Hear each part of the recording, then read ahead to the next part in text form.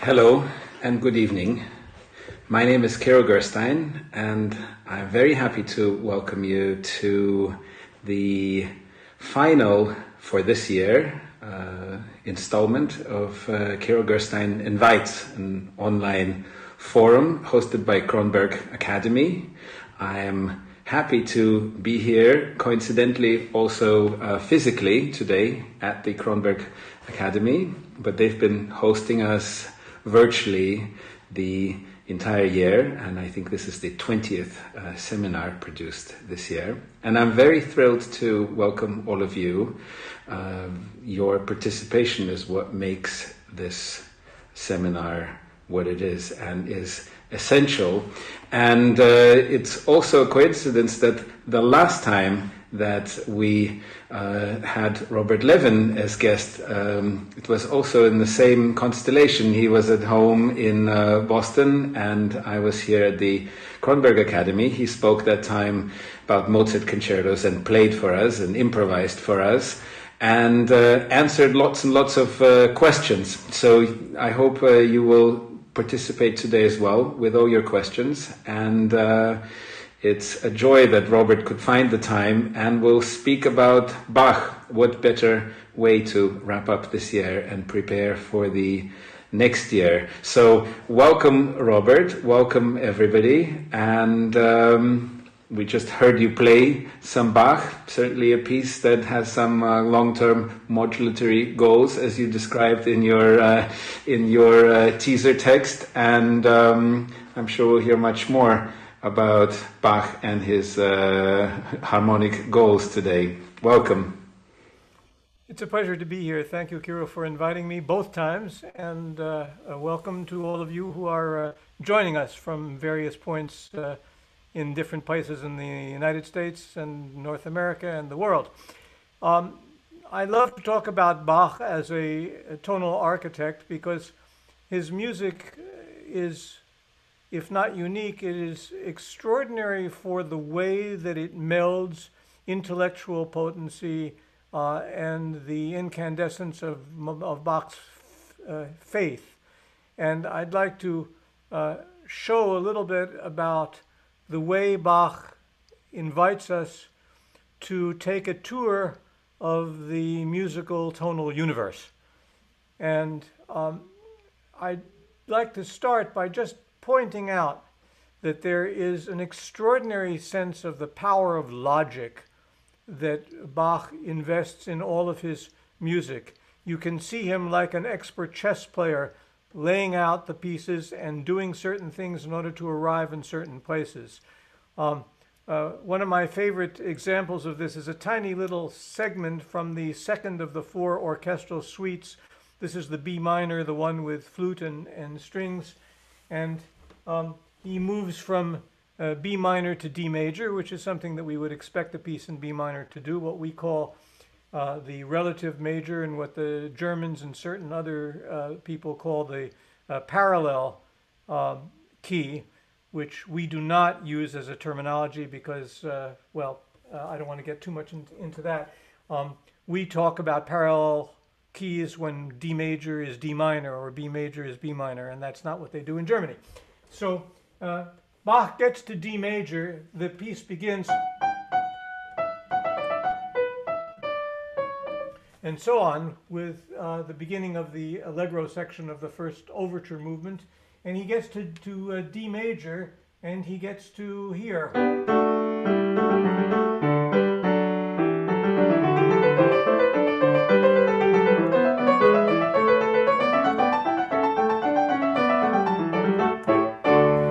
I want to point out how beautifully he builds the arrival in that D major cadence by going to G major, the subdominant, then going to the dominant and the tonic, and triumphantly pulls in to his arrival point. And it's wonderful listening to the way Bach takes us on little side visits to places of this kind. Now, having said that, I'd like to explain what I mean when I speak about the tonal universe that Bach guides us through in his pieces. We have to first of all understand that this is not a phenomenon that is used by Bach in every single piece. In order for us to be taken on a tour of the universe, the piece has to be of a certain amplitude. So the larger pieces by Bach will display this feature that I'm going to talk about today, whereas smaller preludes and other short keyboard pieces will not. Bach always begins pieces in a state of definition so that we hear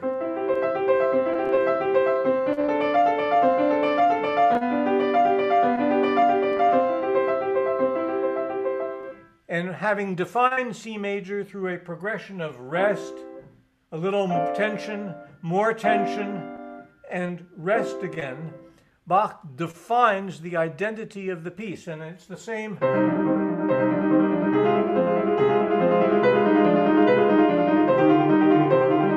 And it's the same.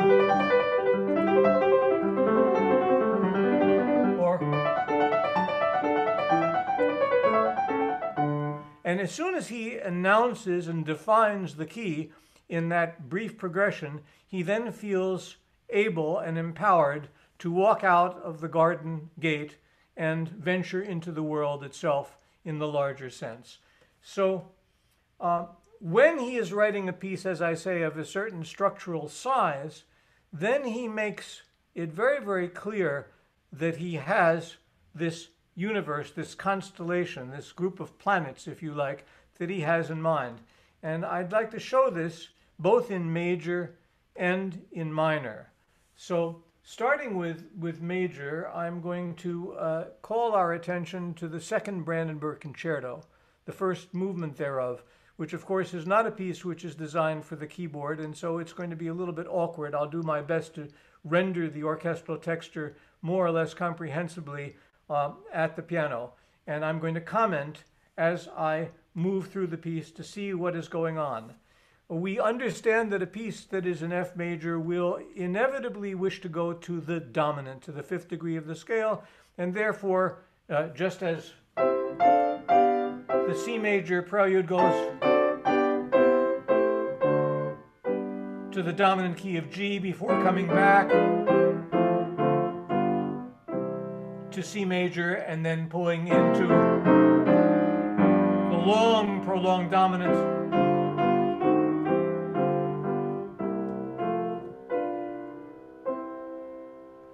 So that's a simpler version of a guided tour, going from 1 to 5 and then back, from tonic to dominant and then back. So let's take a look at what happens in the second Brandenburg Concerto, where he has more time. He's got over 100 bars. And you'll see that he goes to various places, and it will behoove us to try to understand why he chooses those places and not others. So listen as carefully as you wish and ask yourself, as I describe the trajectory that Bach is embarking on here, and see if you can imagine and understand what Bach is doing and why he might be doing it. So we start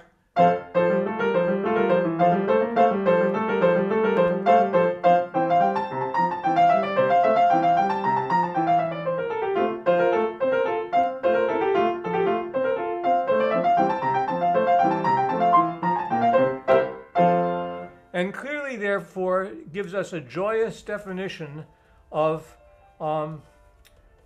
the F major tonality. Let's get that out. And as soon as he does that,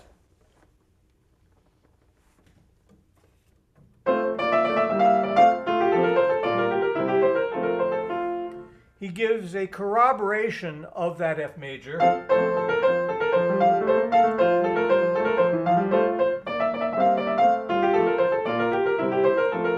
And then immediately, he goes to C major, to the dominant, which was what we would expect.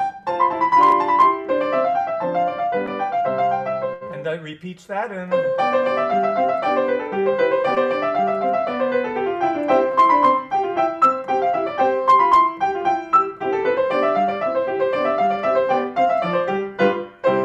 so now we started in an F major and we've gone to C major. In a typical piece by Haydn or Mozart or Beethoven, they would go from C major to G major, or in this case from F major to C major. There'd be a double bar, the sonata exposition would be repeated, there'd be some adventure in the development, and we'd come home. So that essentially the goal is to go from 1 to 5 and then home.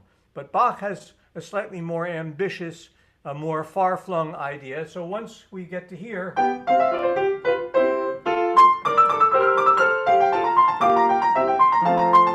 he goes back with the trumpet to F major, and then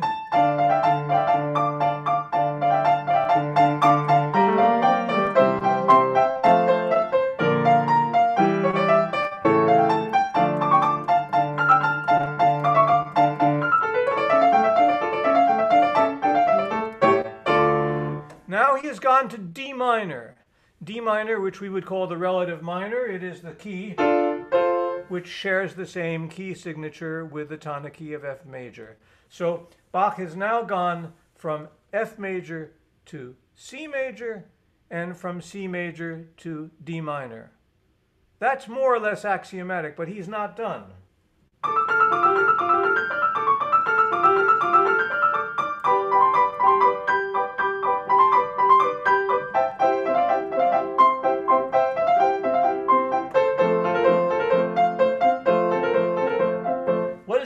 He's gone down what we call the circle of fifths. He goes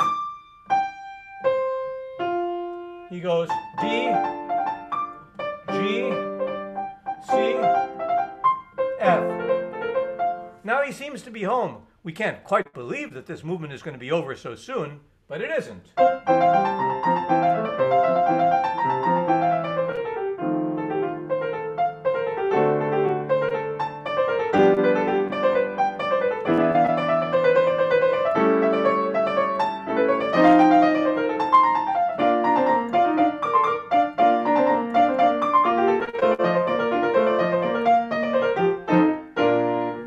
To B flat.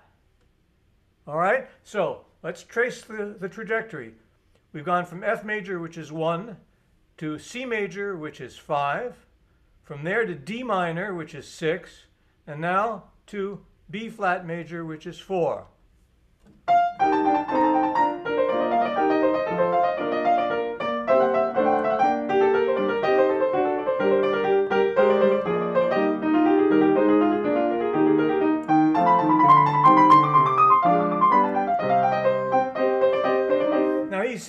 Going to C minor, but whereas all of the places that he's visited up till now always have a very, very clear cadence.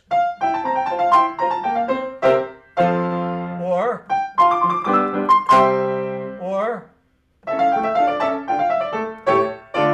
and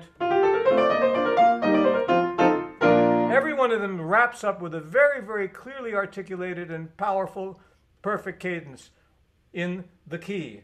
In this case,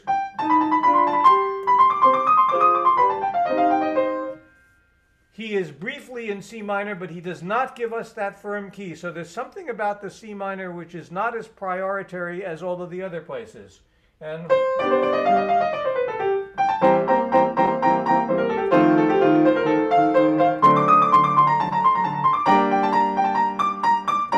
we're in G minor.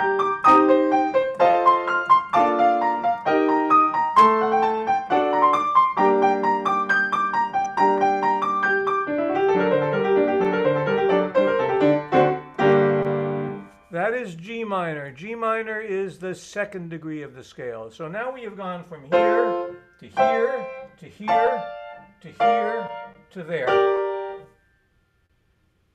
All right? We go from there.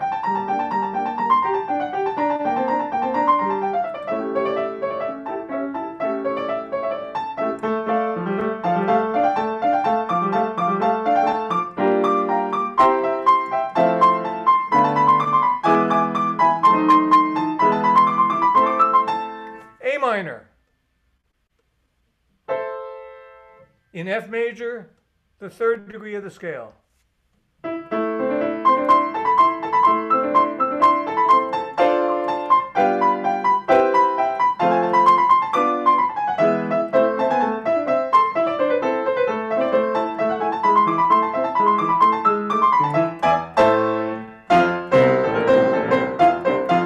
he turns the corner and says, now I'm going home.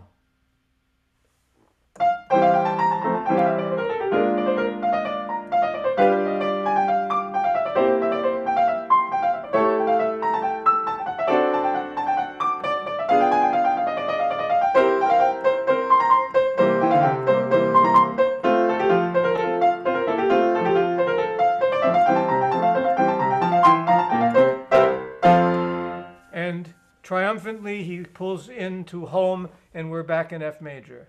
So let us now summarize the prioritary places that Bach has visited. He's gone from here to here to here, from there to here, from there to here, and there to here. So, in other words, if we construct on all of the degrees of the scale, we construct triads, three-note chords, using the vocabulary of the scale,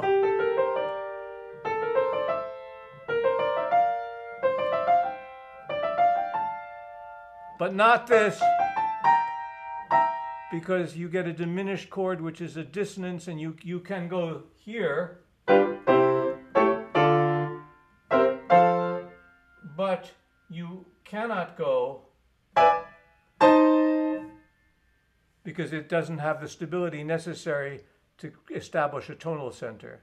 So if you take F major, the first degree of the scale, which is the tonic, you have 5 places that are possible to visit. In other words, minor, minor, major, major, and minor. Those 5 places. Theorists call those the related keys because they are diatonic in the tonic key, which means that you don't need any accidentals. So you have D minor because, but not D major, because D major would require an F sharp, which is not found in the F major scale. I hope this isn't too abstruse for all of you. So Bach has selected here 5 keys to visit, all of which are found within the scale of the tonality that he has chosen. He's chosen to write a piece in F major, so therefore his possible goals are G minor, A minor, B flat major, C major, and D minor. Now I want to point out that Bach uses the same principle when he writes pieces in minor. So to give you an example of that, I'm going to turn to the toccata that begins the 6th of Bach's 6 keyboard partitas. That begins, as you'll recall,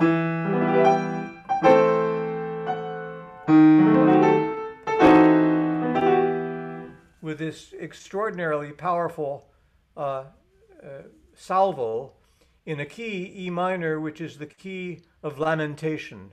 It is the key of mourning.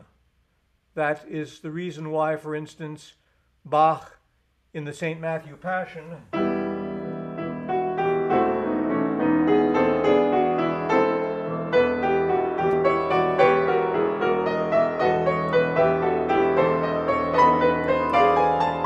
so on, this extraordinary moment, is set to the text, Kommt, ihr Töchter, hilft mir klagen, come, my daughters, help me to mourn. So E minor is that key, and by the way, the German word for that is Trauer, and Haydn, who writes an E minor symphony, calls it his Trauersinfonie, and Mozart, when writing his E minor violin sonata, in which he thinks about the death of his mother,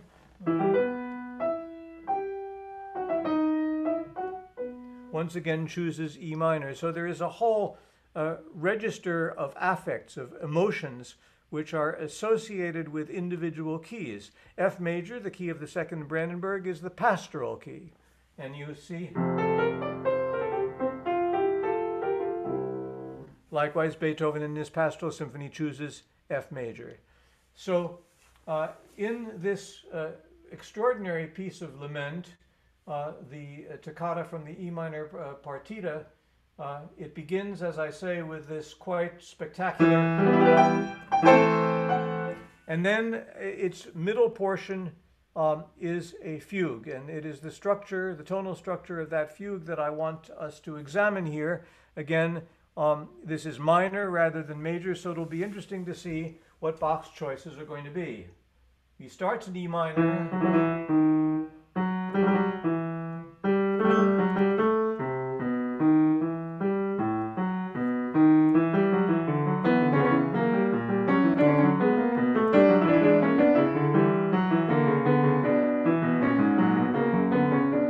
and of course he goes from E minor to B minor.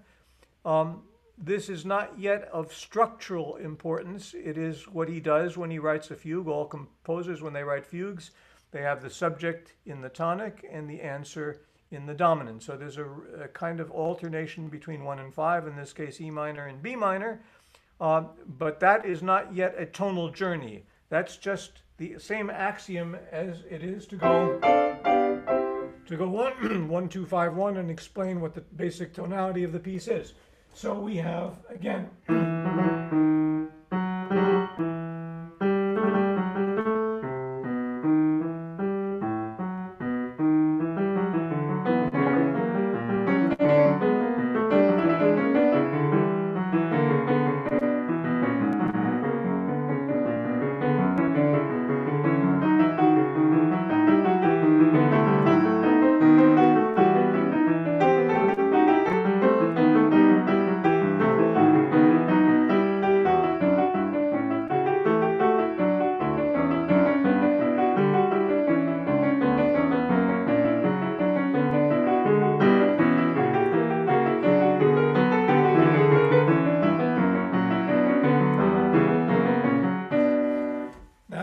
this, of course, is something else. Now, pardon my my throat here.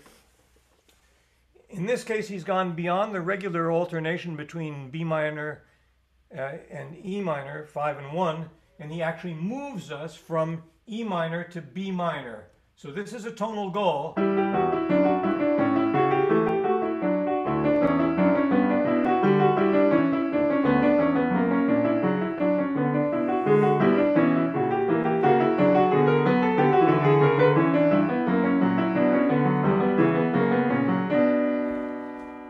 From which point he moves back to the tonic.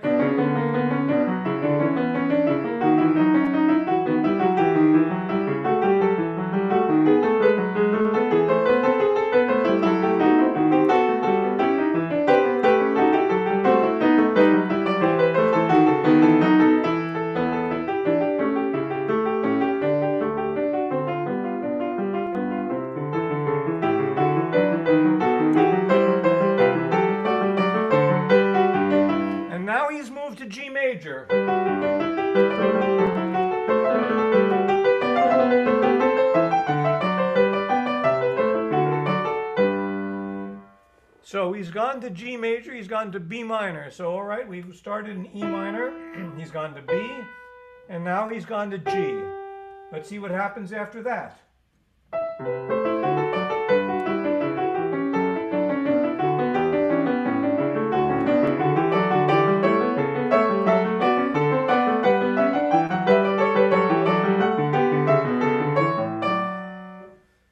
D major. So keeping track now, we went from E to B, yeah, and then to G, and now to D. Let's see what happens after that.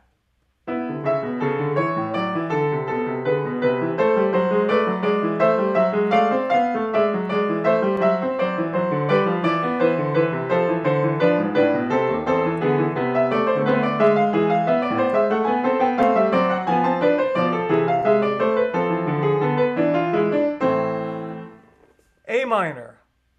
All right, let's keep track again from E to B to G to D to A. All right, then what happens?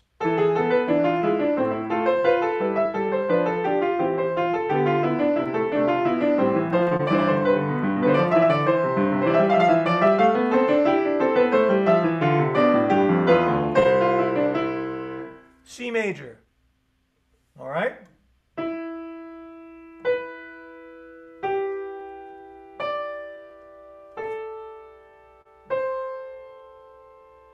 You see how the gaps are being filled in.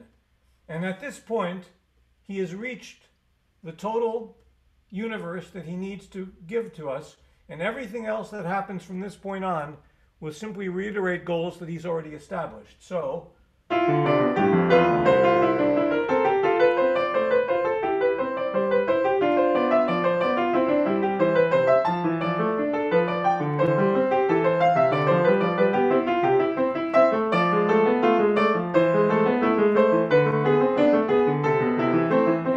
which we have visited before.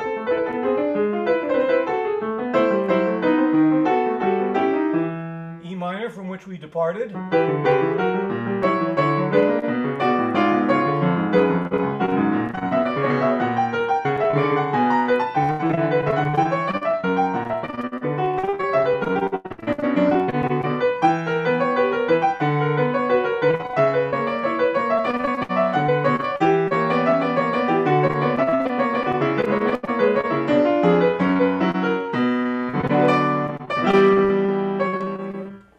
Which is, of course, something in Bach's entire oeuvre which is unique.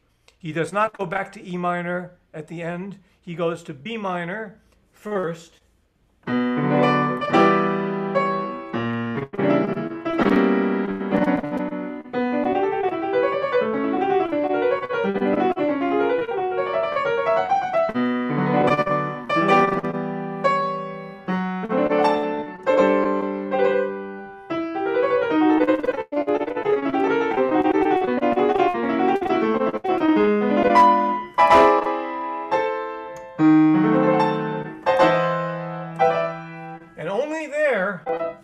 Does he come back to E minor and end the piece.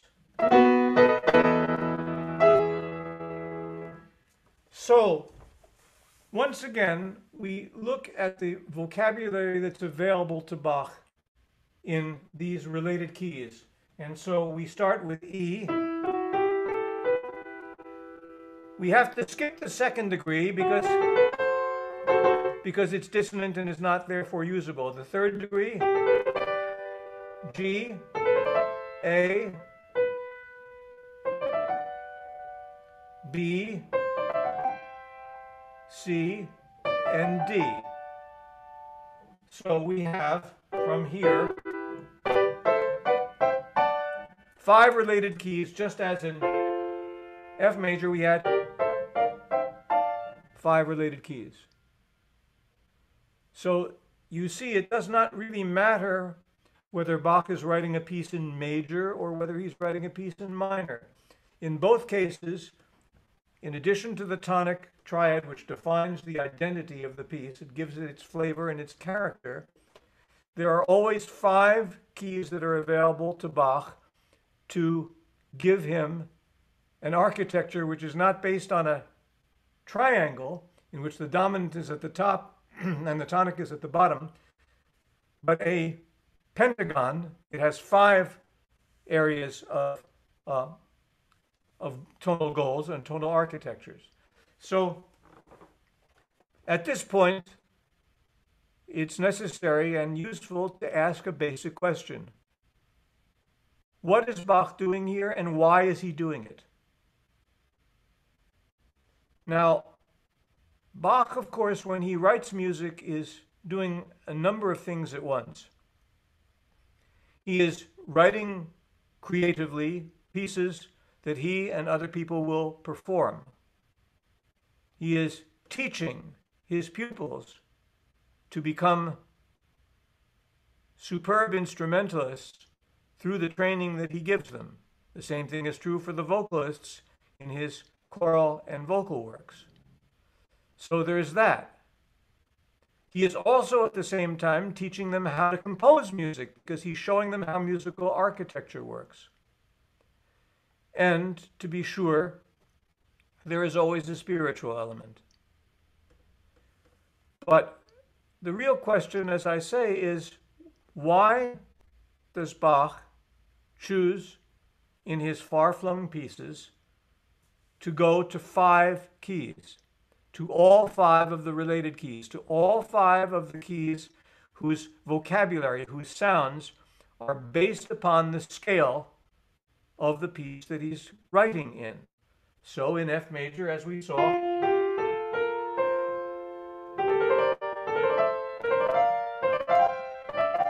or in E minor, as we saw,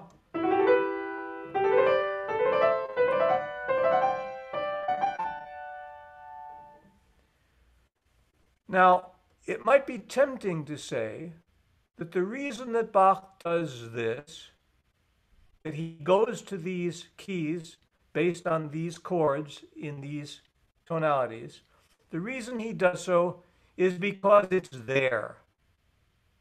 That is actually the tonal building block, the set of blocks, and therefore Bach, living in the age of enlightenment, when people are telling other people things, explaining things to people, trying to characterize and educate, that given the fact that it is possible to construct major and minor chords on the various degrees of the scale, Bach, seeing that that is possible, does so. He does so to show you, in fact, that given this tonal universe, that Bach takes you on a guided tour of that universe because it's there. And he, seeing this, wishes to explain it, to make it into the basis for the music that he writes. So in other words, the universe is there, Bach sees it, Bach understands it, and therefore he turns it into the substance of his pieces. Now I ask you, this seems relatively convincing, doesn't it? I mean, given the fact of how 18th century thinkers were working, that Bach, seeing these things, perceiving these things, creates his music in order to point out that this is what he encounters, this is what he understands, and therefore he wishes to give it to us. When I first pondered this question, felt that that was a satisfactory answer. But it took me a little while to come to the conclusion that it was not a bad answer, but it was not a complete answer. And that there was something that was more profound than the mere existence of this tonal universe that caused Bach to do what he did. And to try to guess what that might be, one needs only to ask oneself a very important question. There's Bach discovering the universe, celebrating it, explaining it, using it as basis for his music, yes. But if he is writing this music based on the awareness, the discovery of the universe, you have to ask yourself, wait a minute, who made the universe? From Bach's point of view, who made the universe? And then one is forced to say, oh, the same Bach that writes J, J at the top of his manuscripts, Jesus Juva, Jesus help, or who writes JNJ, in nomine Jesu, in Jesus' name, or who writes at the bottom of the manuscript at the end, SDG, Soli Deo Gloria, glory only to God. Now, my friends, my listeners, please, I don't wish to make anybody uncomfortable in raising this issue. And it is not my business who among you are religious or are not religious, are skeptics or are persuaded by these sorts of things.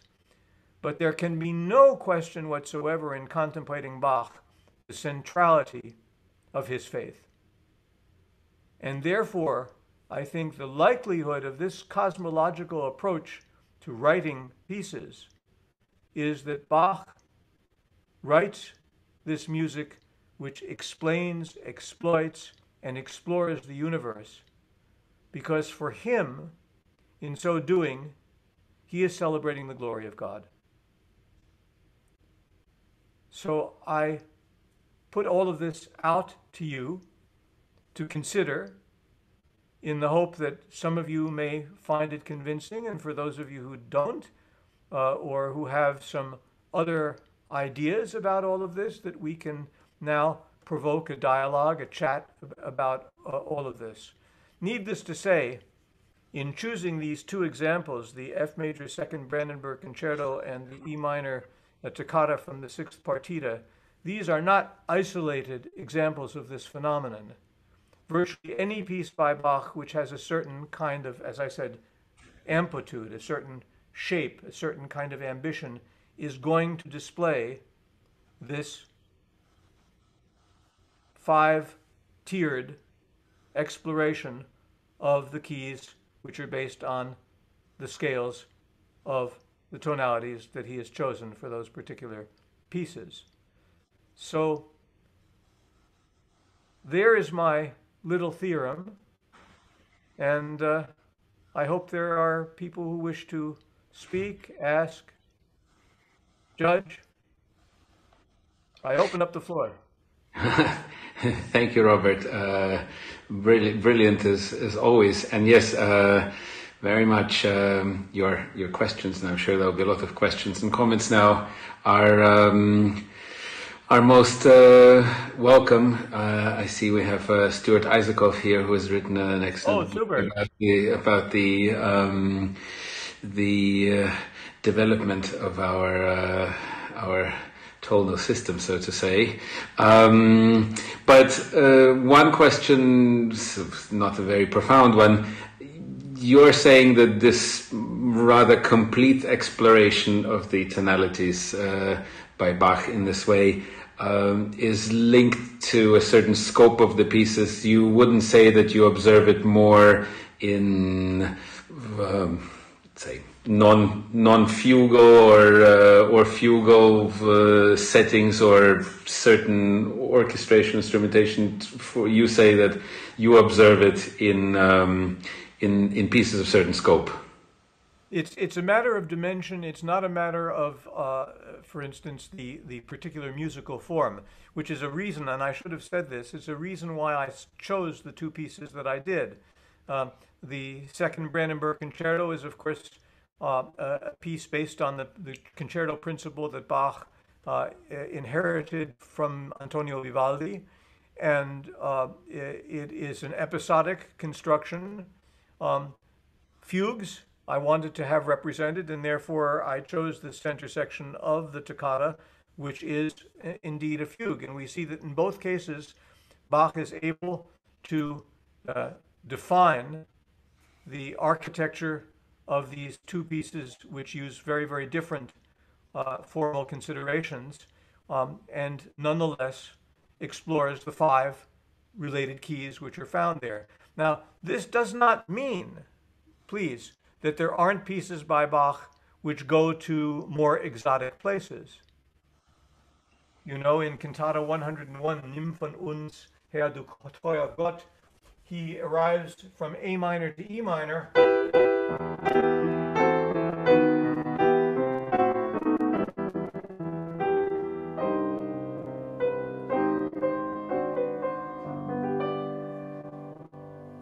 Some of you are going to say, no, it's absolutely inconceivable that Bach wrote something like that. It sounds like Mahler.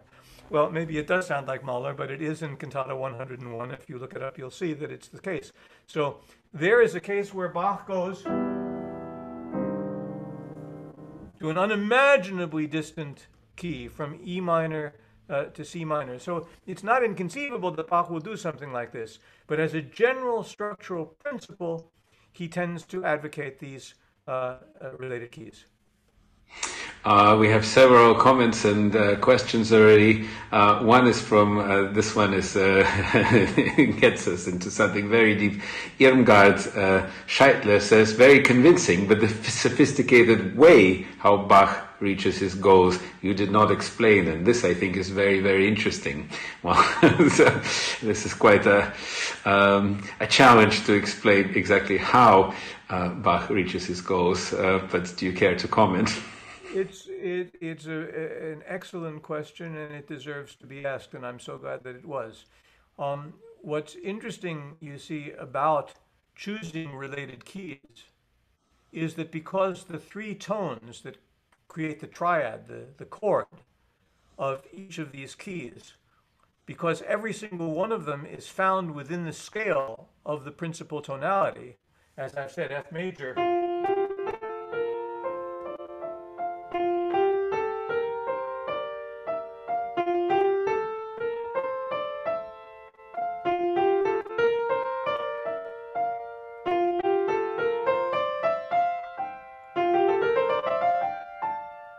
because every single one of those chords is found within F major, you do not have to construct very exotic modulations, motion from one key to another, because everything fits very, very well and tightly together. What is interesting, however, if you want to look very, very carefully, one of the things that Bach uses, and having gotten this from Vivaldi, is sequences. The sequence is a particular module which is repeated successively either higher or lower. One of the standard examples of such a sequence is the so-called circle of fifths, in which we take, say, F major and create a downward cycle. And therefore we get all of the notes of the scale, but they're arranged in descending fifth. You'll notice that one of them has the dissonance, the so-called devil in music, as it was called in earlier times, the diabolus in musica, because on the page it looks perfectly like all of its brethren, but it turns out to have a dissonance in it. And so we heard in the 5th Brandenburg Concerto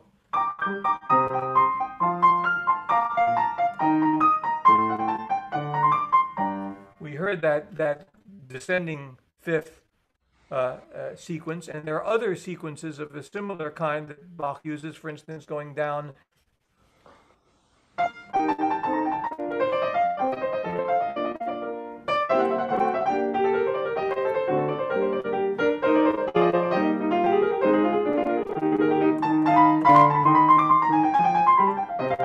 so what we hear is here a sequence that goes each time down a third. So sequences are a very, very good way of getting from one place to another. It's like going into a department store, going to the KaDeWe and going from the ladies' sportswear into the toy department. And they help take you from one place to another. Um, of course, Vivaldi was extraordinarily fond of these sorts of sequences, and he was by no means alone. Certainly Corelli was too, and Handel, who derived his concerti grossi from those of Corelli, also this kind of sequential way of getting from one place to another. I hope that that to some extent provides an answer. And since you mentioned other composers, can you talk more about how you single out Bach for this strategic exploration of God-created universe? This is not something you would say we observe similarly in just mentioned Handel or Vivaldi or Well, Froberger. what's interesting about it is, of course, obviously, different composers are going to have some intellectual and tonal curiosity, and they will wish to go to places other than just the tonic key. Because, of course, if you have a piece which consists of only one key the whole time, it's going to get rather tedious. But there are very few composers who have the intellectual rigor that Bach does, in which he makes it his point to explore everything. Other composers might do it once or twice, but Bach does it systematically in all of his large-scale pieces, and therefore we can speak of it as being an intention of Bach, something which lies at the core of his philosophy of composition, in a way that it does not in a similar degree for other composers. Obviously, there are going to always be exceptions that prove rules.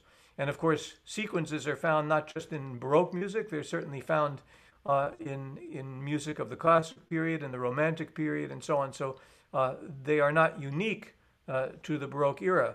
But the Baroque era uses sequences systematically far more pervasively. And Bach is a person whose richness of harmonic vocabulary and again his extraordinary intellectual powers can line up sequences one after another, allowing for variety and never seeming boring. If you think, for instance, about the concerto for three keyboards in C major, where you get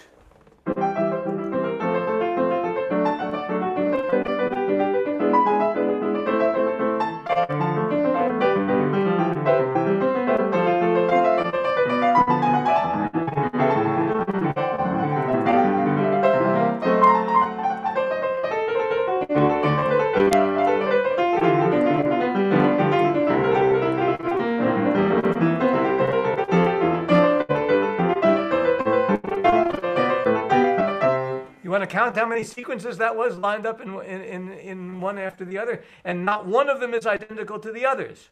You have this, and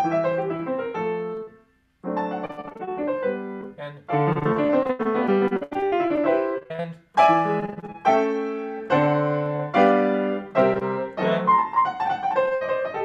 and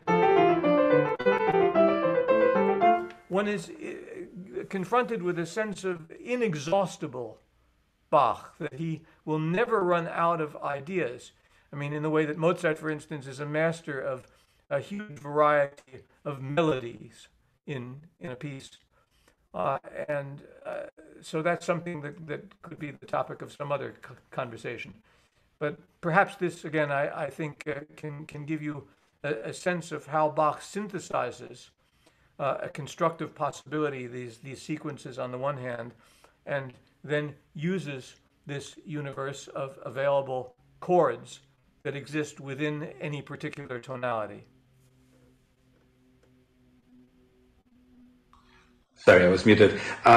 British philosopher Christoph Peacock asks, so why did Bach stop at the five related keys and not include more distant ones? I presume meaning in this sort of larger structural plan. Well, it is not a question of what Bach does and doesn't do, because he does both of those things. Bach does go to extraordinary remote tonal places, but his normative procedure, the glorification of tonality, comes by living within a world in which the vocabulary is a reflection of and a confirmation of the tonality that he has chosen. When he wishes to do something which is shattering, yes, he will go to extraordinary lengths and to remote places, which many composers will do. Of course, the 19th century, the Romantic era, is full of exotic modulations, and even a composer like Mozart in the C minor piano concerto, where you are starting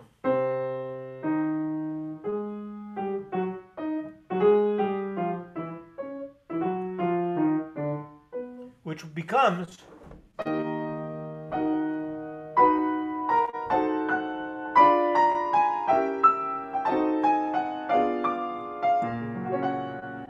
and we are in F sharp major in a key in C minor. The idea that you're going to,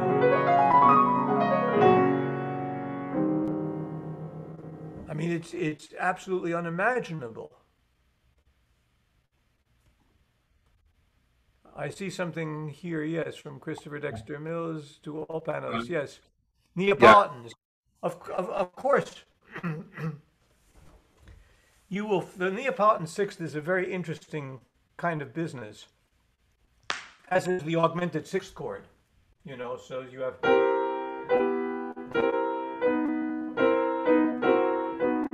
Bach seems to have had an aversion to augmented sixth chords, but he certainly uses Neapolitans. It's an alteration of the second degree of the scale.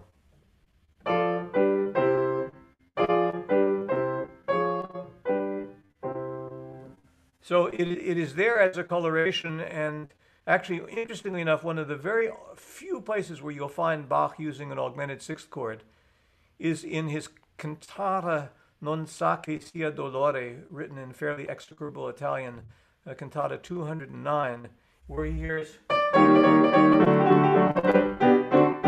and it's about a friend from Ansbach who is going to Italy, and so it may very well be that the idea of the augmented sixth chord seemed to Bach to have a certain Italian origin, and so he adjusts his harmonic vocabulary to do something like that. But I would like to make clear, if I haven't already done so sufficiently already, that none of the things that I've talked about are exclusive. That is, I'm not suggesting that Bach uses the related keys to the exclusion of everything else. That's most definitely not the case. But the normative procedure of how he defines tonality is very much taken up with the universe that I've tried to demonstrate with these examples that I've played for you. Yes, I think that's an important clarification. Though there's quite a flow of interesting questions about the non-normative. For example, Stuart Isaacoff asked just a few minutes earlier, says, "Bravo, can you say something about the most exotic or strange examples of Bach's harmonic wanderings, such as the 25th variation of the Goldberg variations?"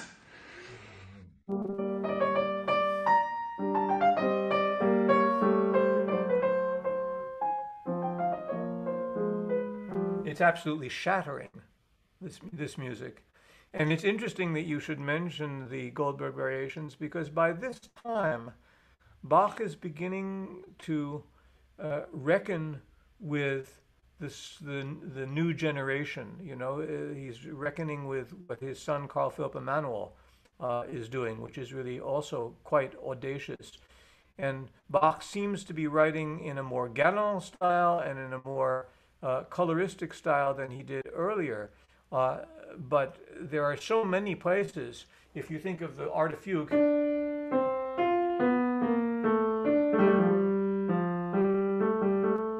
which has a second subject,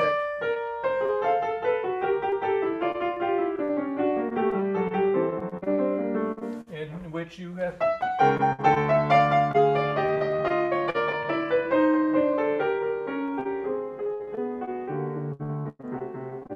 mean, to hear that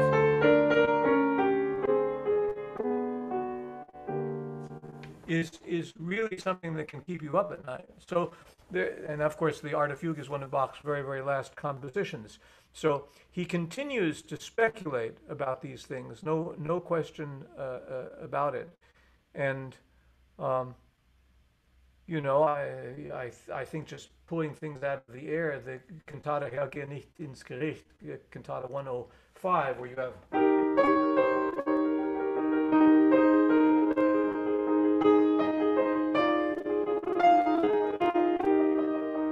where suddenly he goes,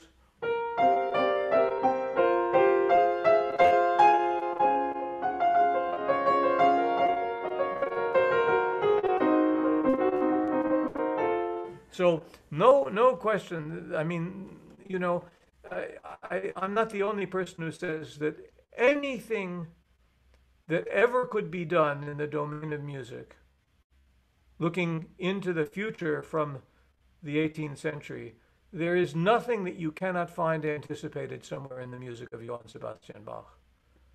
His searching for things, his daring, his speculative nature leads him to voyages of discovery which are absolutely extraordinary.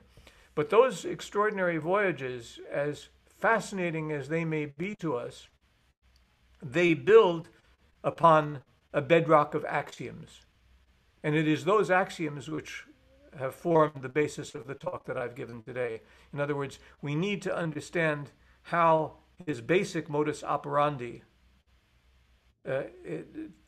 works before we can then start to ponder some of the more exotic and more unusual kinds of explorations upon which he does indeed embark.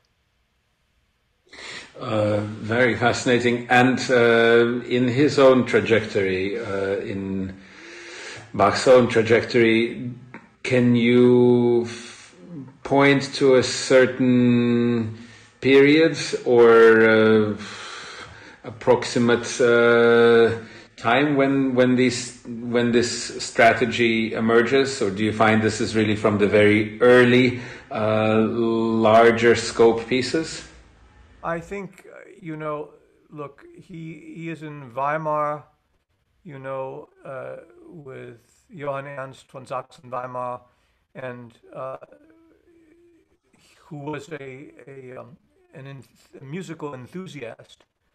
And he would send a lackey to Amsterdam, which was the center of the dissemination of music at that time, early in the 18th century.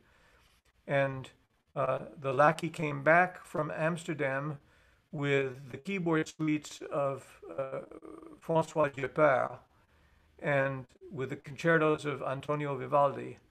And it is clear that these provoked a veritable explosion in Bach's creative energy. He suddenly saw things that were going on in this music that opened up perspectives to him that he had not hitherto imagined. So when you look at, for instance, you played the A minor second English suite, and if you look at that, there are already a fair number of these keys that are visited there, because we have, we get C major, we get E minor, we get C major, we get G major. So you see, already in that early period, Bach is beginning to explore the options that he has, and to use them in large-scale pieces. The same thing in the G minor English suite, whose prelude very much based on Vivaldi, also goes to a variety of related keys. So Bach is in every respect systematic. This is the way he works, and the pedagogical aspect of what he's doing explaining things, showing things is terribly important. There's also the fact that Bach is an inveterate tinkerer.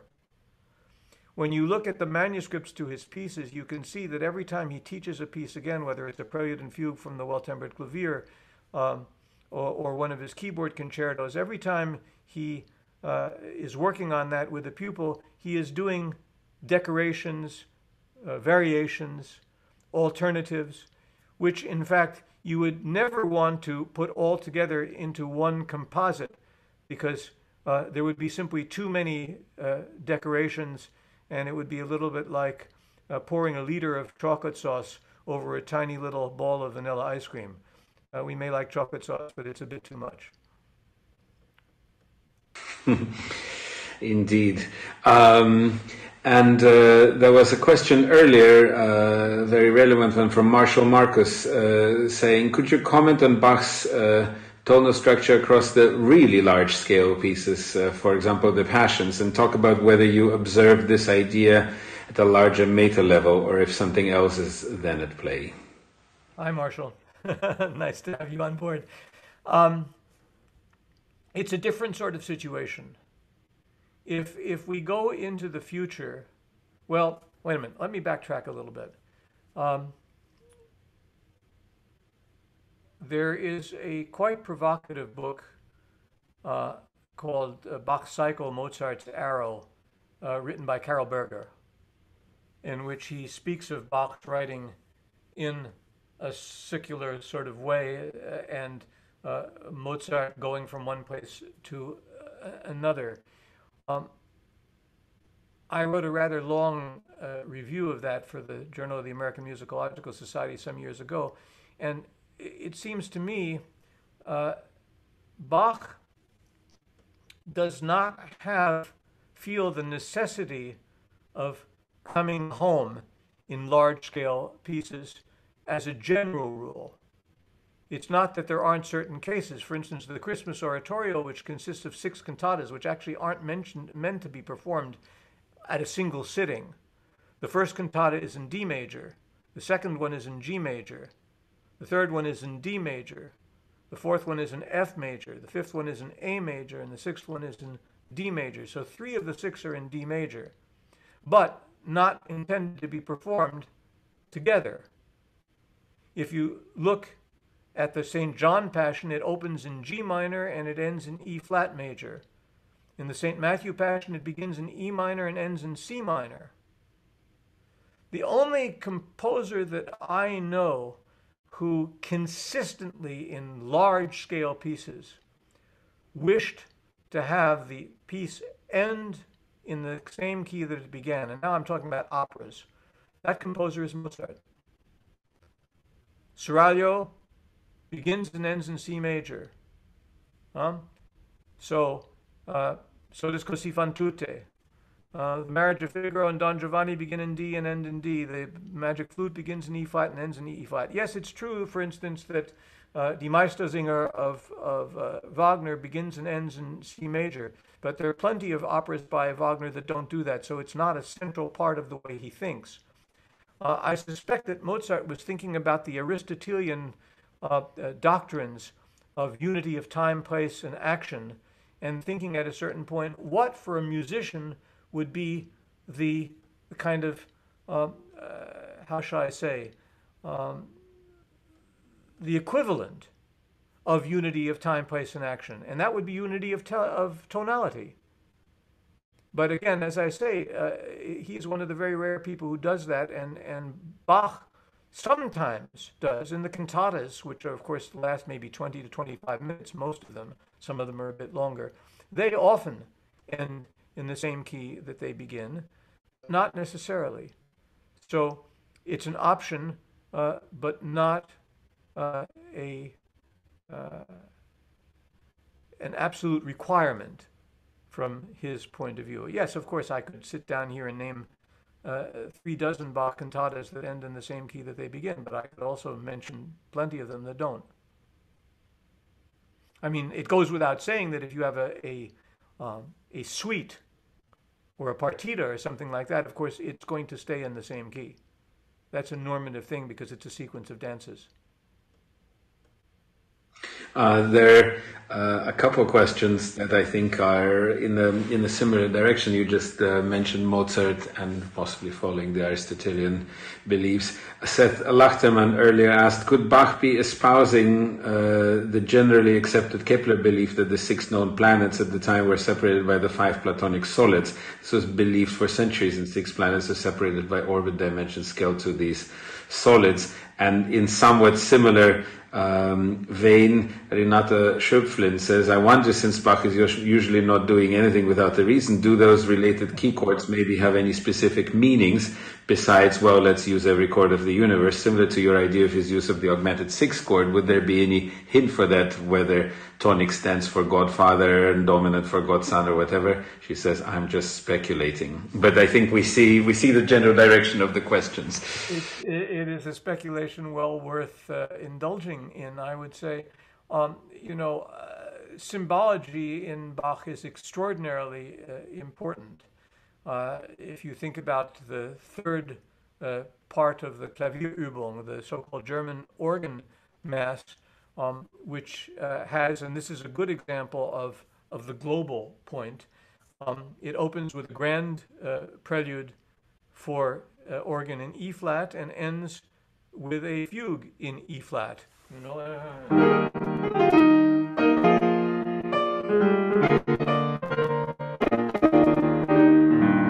And it has a triple fugue.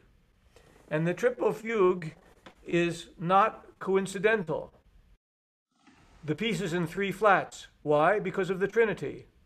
Why do you have 3 subjects? Well, because you have the Father and the Son and the Holy Ghost, the Holy Spirit. And so those things are clearly intentional. And in many of the Bach cantatas in particular, there are these issues of symbology. And we also have to understand that Bach was also fascinated by numerology.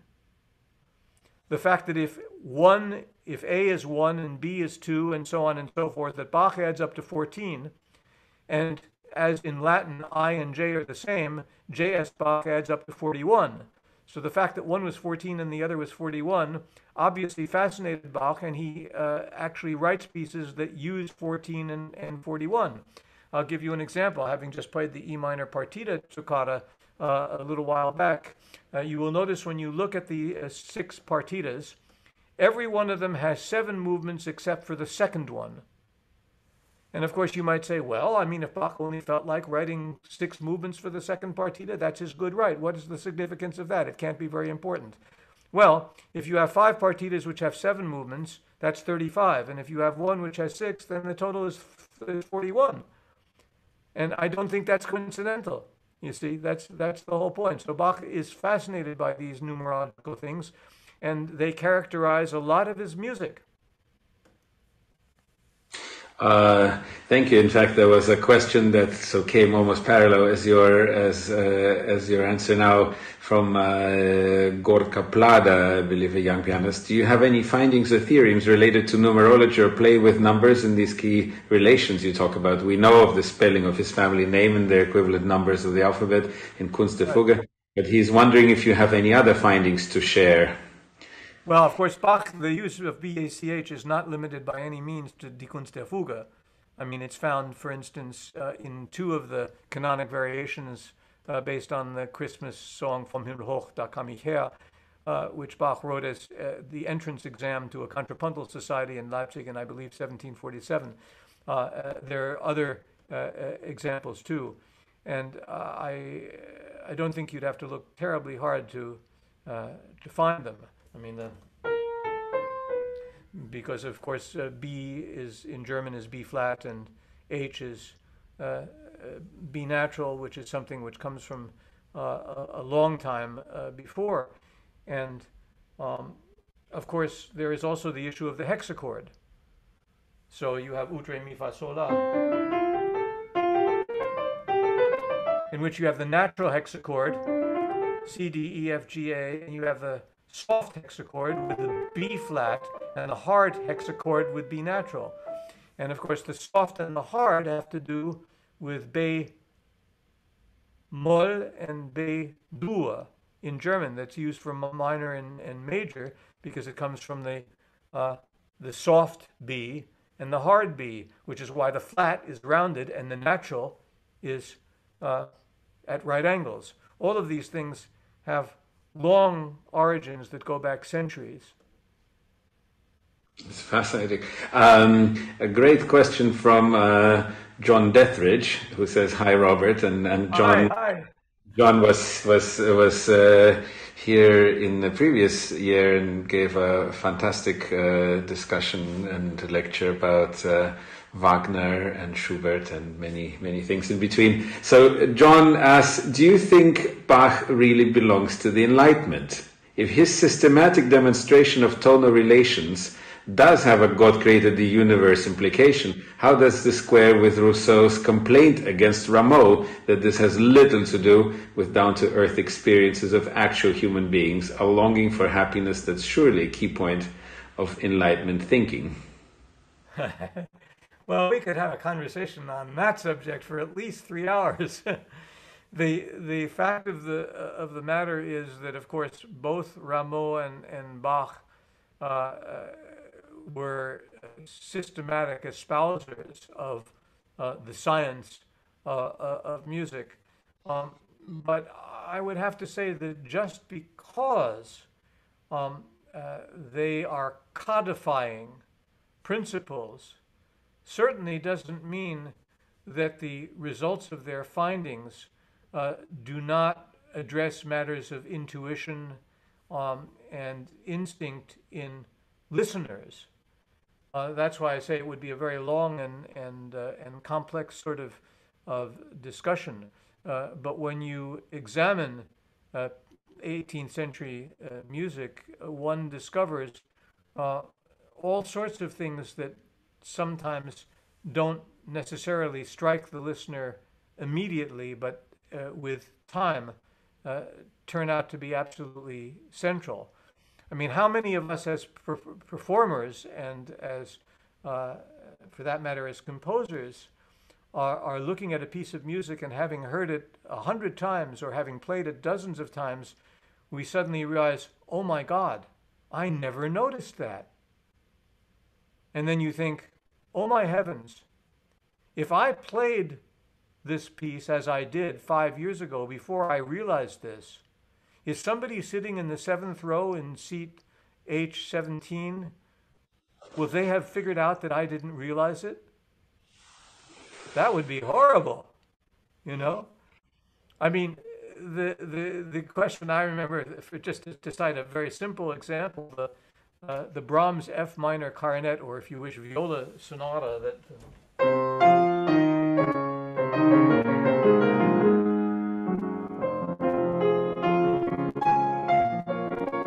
so on.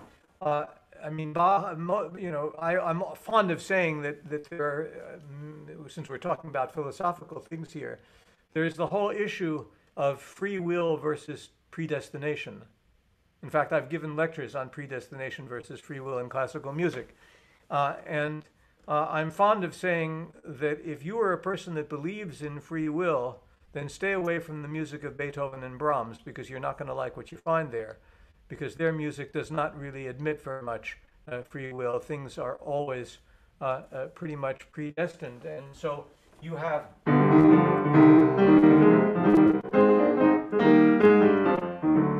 So this idea, and so on, and later on,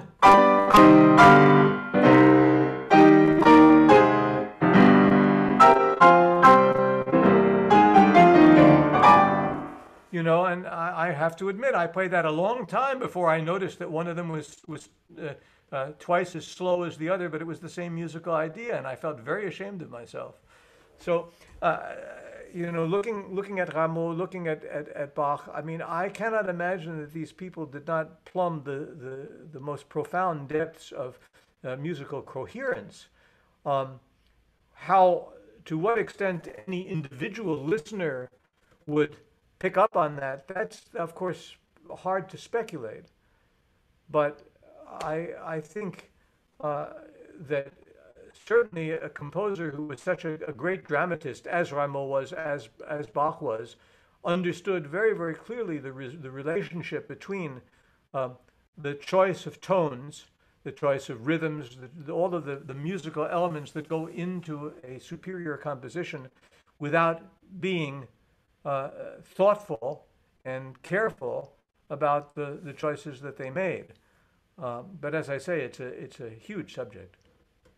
Absolutely, and thank you, John, for the question. Thank you, Great Robert, question. for all the answers, and now wading into ever broader forests. You just mentioned, so how does this come across, or does this come across to the listener, and what happens with our realizations that, oh, for years I didn't realize that this note was connected to a note 79 measures later.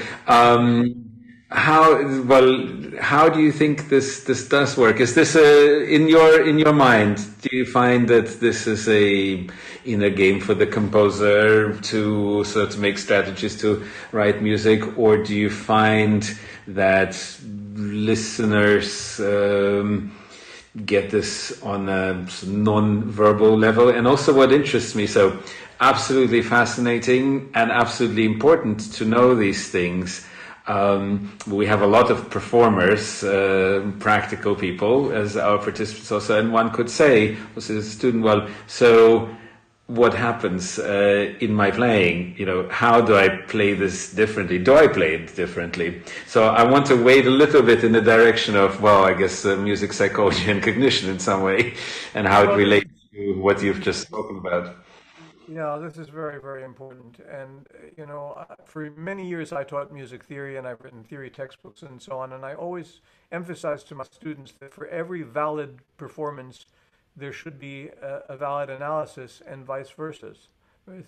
That you can invoke things. If you're rehearsing a piece of chamber music with three other people, and one of them says, I think we should go faster here, and the other person says, I think we should go slower, how are you going to make that decision? If you can point to a detail in the piece that justifies your attitude, then you can use your powers of persuasion, and people will say, oh, I hadn't noticed that. That's very good. Okay, I'll try your way. Why not? Whereas if the person just says, well, that's the way I want it, and you say, well, that's not the way I want it, then you're just going to end up, punching each other in the face, or just simply intimidating people in a way that's not particularly fruitful musically. I think, I remember taking an analysis course at Harvard with the composer Leon Kirchner, and he was talking about something which came up here and there, and I said, but Professor Kirchner, how can you know whether the composer did that on purpose, or whether it was not just simply intuitive? And he looked at me, he said, Bob, I can't tell you what Beethoven thought. I can only tell you what I see and what I hear. And, it's you can say, well, isn't it possible to know these things? Well, sometimes it is. You look at Beethoven's sketches and you see what he's doing, and you realize that he takes an idea in a particular direction, and you realize that that has to be intentional, because you see it actually happening, the chronology of invention. But I think it's useful for us to understand that there will always be artists who have an extraordinarily powerful sense of intuition. And those people may not need to study music theory, because somehow, without ever having studied it, they somehow sense these things. But for the rest of us mere mortals, I think it behooves us to study the music deeply and conscientiously, to try to understand what we can about how a particular idea then has consequences.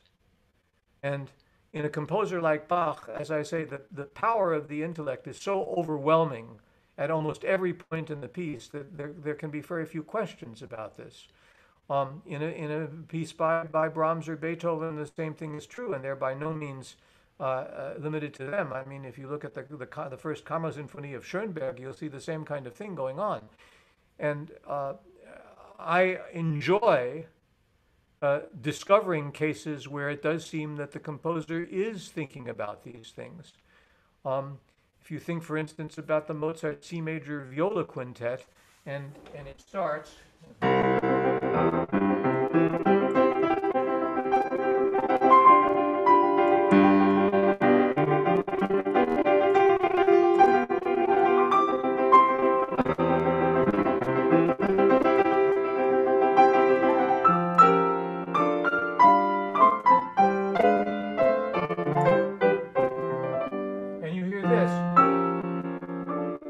that quite extraordinary sound with the C sharp there. You say, well, C sharp. Well, Mozart wants to write a C sharp. Let him write a C sharp. You know, there's no big deal about that. But then,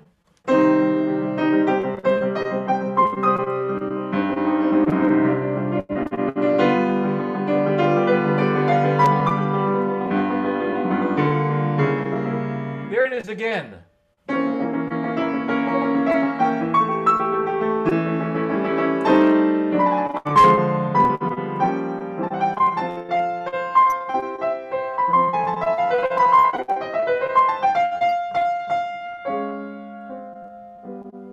And there is a D flat, a C sharp masquerading as a C sharp. Are you getting a little bit uneasy? I'm getting a little bit uneasy about all of these C sharps.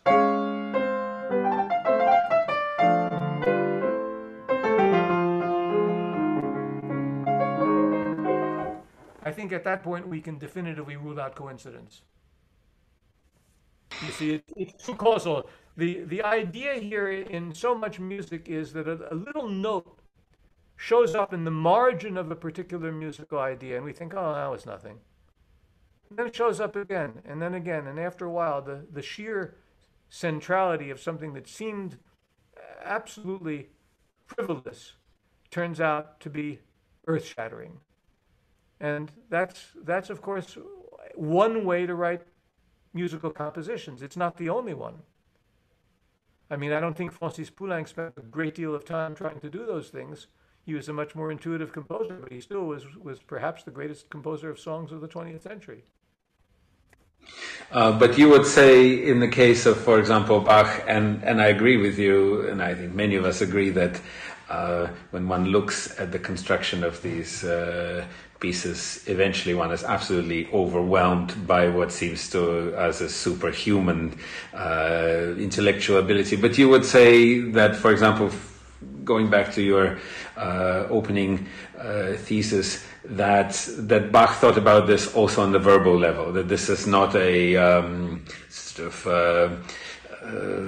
an instinctive construction that had a pupil come and asked him about this, that this was something that he had thought about in a way you can communicate in words. Well, you see, the evidence of Bach's systematic approach to art is simply too overwhelming. I mean, look at the well-tempered clavier, for heaven's sake. I mean, nobody else up to that time had written, there are people who had written, I mean, the Ariadne Musica of Johann Caspar Ferdinand Fischer, for instance, but it doesn't use all of the keys. Bach uses all of them. Yeah? He writes the 15 2 and 3 part inventions using the most usable keys, 15 out of the 24. You see, there are all of these pieces of his and collections of pieces of his which are, without any possible question, a matter of his systematic approach to things, even those things that he never finished, like the Orgelbüchlein, which was going to be synoptic in terms of its presentation of all of the chorales through the church years, and the church cycles that he wrote of cantatas in Leipzig. You see, there's too much evidence here of Bach's looking at things in a global sort of way. That's why it seems to me that the word cosmology is not entirely out of place when referring to his approach to musical composition, that he sees these things in a large sense. You've mentioned well-tempered clavier. We've sort of been circling one of these themes, and already several people have asked questions about tuning and temperament. Ian West earlier asked, do you think Bach changed the temperament that he used during his life, such as Werkmeister or equal? And then there was a question a little later from Thomas Gommel. Mr. Levin, you spoke about the different characters of different keys. I can understand that in between the development of a piece, but on a piano which is tuned in equal temperament, for me, F major is similar to E major. I guess that you know about Bradley Lehman paper. There is a design of Bach with loops which shows that Bach didn't tune his instrument in equal intonation. Does this make sense? Question mark. So, and we still have Stuart Isaacoff here with us. I guess it's time to speak a little bit about temperament and what do you think with Bach's relationship to it? First of all, let's start by saying that there is no evidence whatsoever that I have encountered anywhere that Bach had equal temperament in mind in writing Das Wohltemperierte Klavier. In fact, let's step back a bit and say that in mentioning clavier, he is talking about keyboard instruments. It used to be, when I was growing up, the title given to it was the well-tempered clavichord, because in late 18th century parlance, clavier meant clavichord. But in fact, what Bach is writing is something called the well-tempered keyboard, and is basically saying that if you devise a suitable tuning system, you can then play in any key you want. That does not mean that they will all sound the same. On the contrary, C major will be the most pure and F sharp major will be the wackiest. But it is possible to devise, as for instance, a Werkmeister did, as Kronberg did, as later Valotti did. There are all of these kinds of compromised temperaments. And this is connected with the whole notion of the doctrine of affections, of emotions, the Affektenlehre, in which individual keys are given or assigned individual temperaments, temperaments in the sense of character. It's obvious that if you use equal temperament, there is no possibility of that except as you have inherited it. The fact of the matter is that C major is majestic in historical terms. D major is celebratory. E flat is regal. F major is pastoral, for instance. B flat is cheerful. C minor is pathetic. D minor is diabolical. E minor is mournful. F minor is passionate. G minor is desperate. For Mozart, A minor was the key of death, and so on and so forth. So, obviously, that Haydn wrote a symphony called La Passione, which is in F minor, and Beethoven wrote a Sonata Appassionata, which is in F minor, shows that these kinds of temperaments were universally understood. But to us, the idea that F minor is passionate is simply adduced by the fact that we inherit this notion, and because Beethoven thought it was passionate when he wrote it, it becomes that in that sense, but not in an acoustical way. You see, the whole doctrine of why a composer would write a false reprise when Beethoven writes,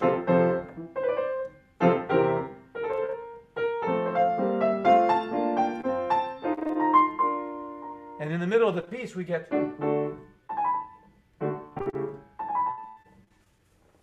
now if you have perfect pitch, you would say, oh, wait a minute, that's D major, and before it was an F major, that's the wrong key.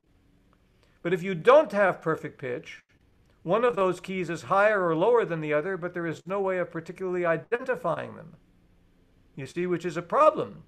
Whereas you didn't even have to have a good sense of relative pitch in those days. If you just heard the intervals, the size of this third and this third were different. And so D major and F major sounded different. And these days you can buy electronic keyboards, Roland and Yamaha and so on, where you just at the press of a button you can change the temperaments, and you can actually hear how the fifths and the thirds change when you play major and minor triads, and it gives you a very clear sense of all of these things. So certainly for composers in the 18th and well into the 19th century, there was an association between particular keys and particular temperaments.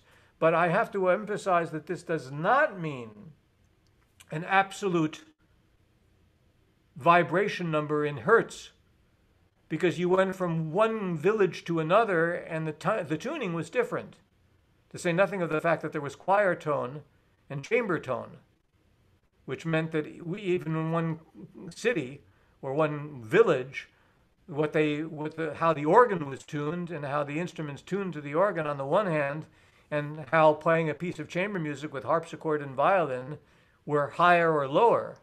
You see, all of that is immensely complicated. But the fact of the matter is that the character of the music derives from the size of intervals because of the fact that there is unequal temperament. And we have lost a great deal from dispensing with unequal temperament. And there is nothing, by the way, that would prevent us from having a keyboard tuner come in and take a Steinway and tune the Steinway unequally. It's perfectly manageable. It's something that you could do. And there might be something in favor of doing something like that.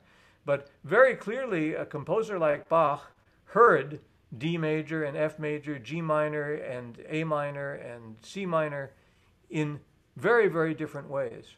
And it's important for us to recognize that, because that's something that we've lost with the passage of time. But by the way, as to the theory about the squiggles on the first page of the Well-Tempered Clavier, I find it very amusing. But I would have to say this. If Bach had devised a system of tuning that he felt was one for all time, do you think that that's the only evidence that we would have that he had devised it?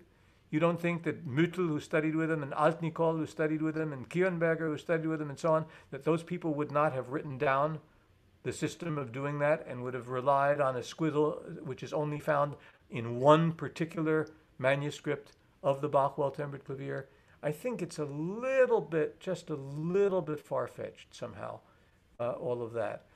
Besides which, if those people think that the Well-Tempered Clavier meant equal temperament, why was it that after Bach died, Kronberger was still tinkering with unequal temperaments, if in fact by that time Bach had given that up?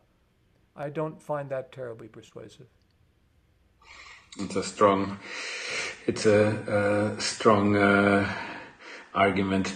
Earlier, philosopher Paul Boghossian passed on a question through a text message. He said that he would like to ask you about Bach's modulation architecture and how it relates to his expressive goals, clarifying that what he means is, what does having such an architecture contribute to expression?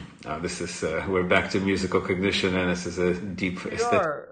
We are, and also, of course, you understand that the audacity of modulation is particularly interesting when you don't have equal temperament.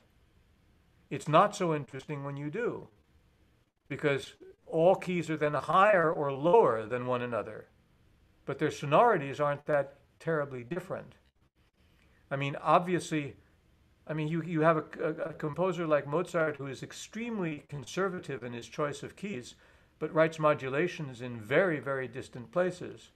Whereas a composer like Haydn, for instance, likes to write pieces in C sharp major and F sharp major and B flat minor, which is something that Mozart would never do, although he modulates to those keys. So there's a difference in aesthetics about all of this, I would say.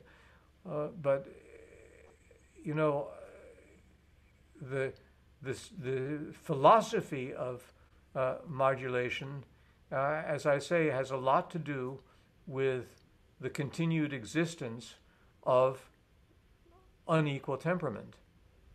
And to understand, as I say, how the character, the temperament associated with individual keys really affects listeners. That's why when I recorded the two books of the Well-Tempered Clavier, because I believed that Bach was espousing a system of tuning that was usable on any and all keyboard instruments, that in book one I used 4 different keyboard instruments, 1 manual, 2 manual, harpsichord, clavichord, and organ. And in the second book I used all of those plus Silbermann piano, because I wanted people to be able to hear these different keys all sounding really different. And as I say, not just higher and lower, but really quite drastically different, so that when you hear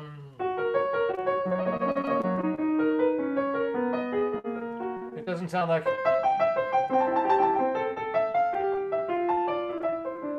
you see, I mean, there you could just say, okay, C major is higher than F sharp major, but other than that, there isn't any bit of difference except for just the issue of range. That's not so interesting. You know, I mean, I used to fool around with when I was in solfège class at the Paris Conservatory, and I would sit down and play a Bach fugue, you know, from the Well-Tempered Clavier, in different keys, you know. So and ask them, can you guess which key is the one that Bach actually used? Well, there's no particular reason why anyone would be able to do that if they're used to hearing things in equal. Otherwise, I'm going.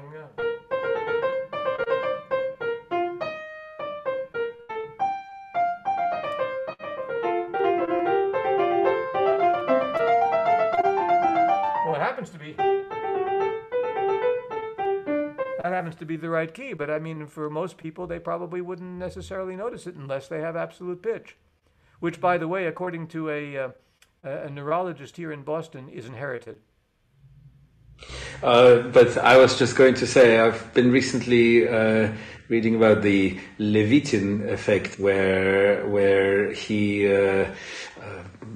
confirms with a study that, in fact, quite a large, almost surprisingly large number of people in the general population that are not musicians remember the either exact or relatively close to exact pitch height to songs that they have heard. Well, but you see, that's the point. The point is, since it's inherited, you know, you don't know necessarily whether somebody is going to be growing up playing music and therefore putting together their absolute pitch cognition on the one hand with playing a musical instrument or singing. And of course, also, as this person pointed out to me, he said, you know, his wife has perfect pitch, and one of his daughters does, and one of them doesn't, and he doesn't. That it can skip a generation. So you might have a father and a grandchild that have absolute pitch, but the person in the middle doesn't. I remember reading an article in Die Zeit in Germany about somebody who had written a book saying that, in fact, there's no such thing as absolute pitch. It's just something that you can teach somebody. And Nadia Boulanger, my teacher, used to say, you take a little child and take them to the piano, and every day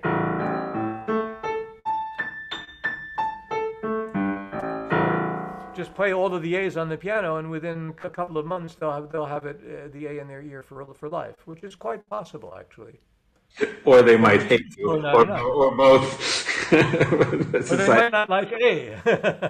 No, they might not like the A. Speaking about just jumping a little bit earlier, so you said about, for example, in rehearsal and study, and that interpretive details better have some kind of explanation to them, and yet I'm sure.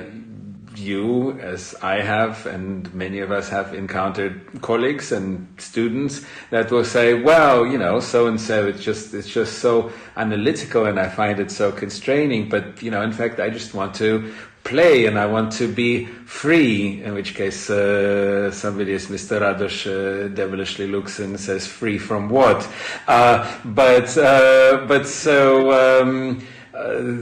What are some of your strategies to countering and coping with that? Because also intellectual or analytical has become a word that sometimes has, let's say, negative connotations, especially when it comes to something as the art of music, where it's like, just come out of thin air. Well, on Nadia Boulanger's piano was a picture of the philosopher and poet Paul Valéry, which was inscribed to her, à Nadia Boulanger, à celle qui dit que l'enthousiasme et la rigueur, to Nadia Boulanger, who ordains enthusiasm and discipline. And it seems to me that art, in all of its myriad manifestations, comes from a combination of freedom and discipline.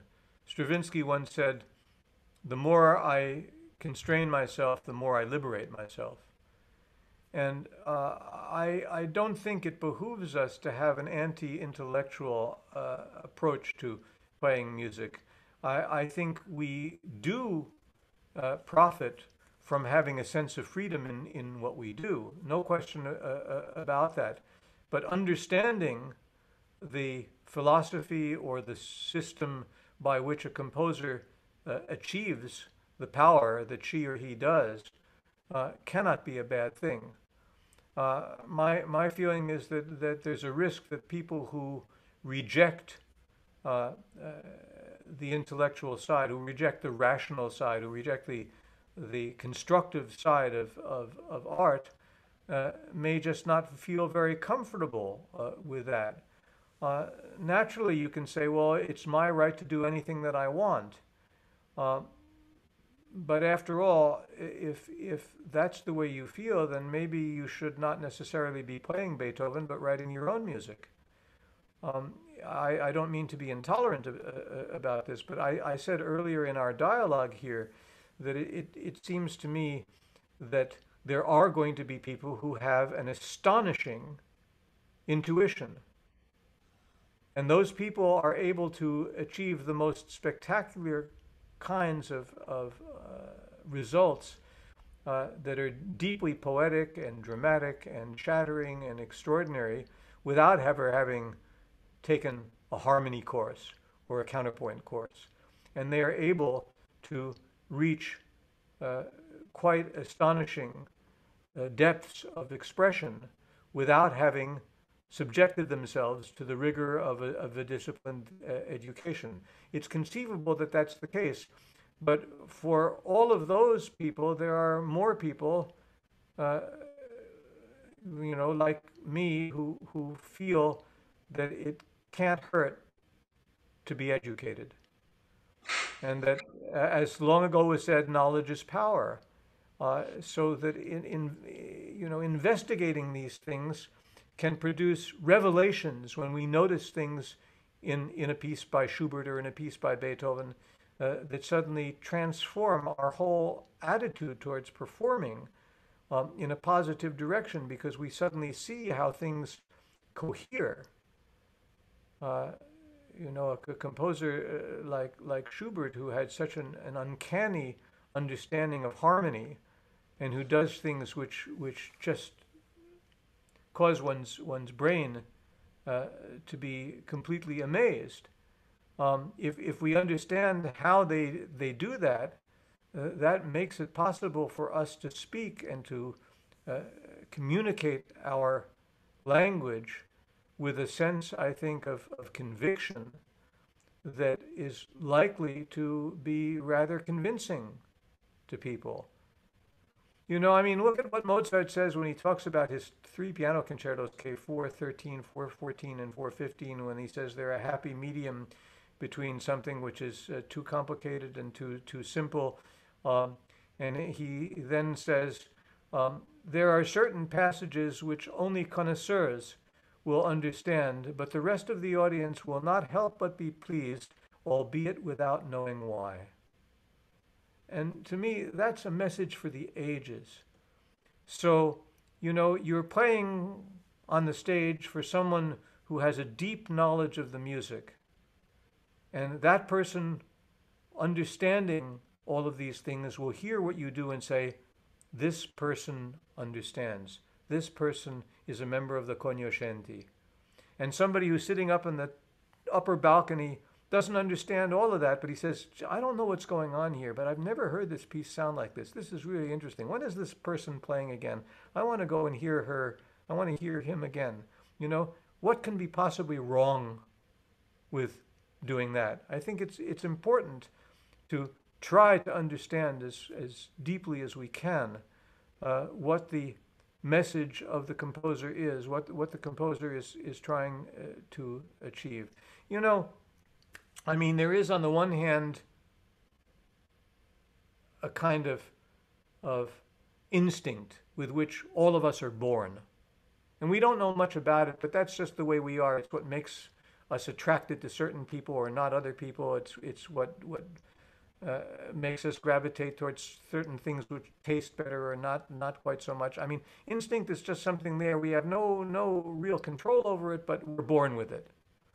And then you have knowledge. You have everything that accrues to you through your long, hopefully long trajectory of life.